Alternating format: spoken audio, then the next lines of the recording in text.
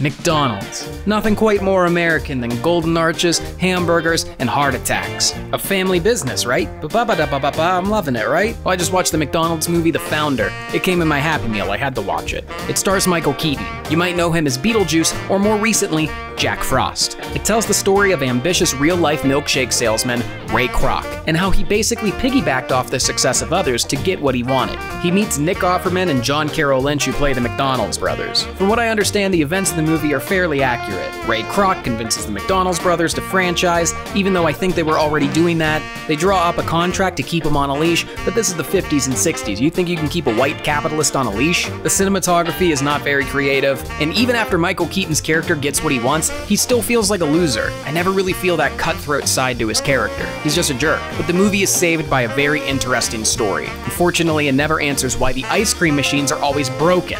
Knuckle basket.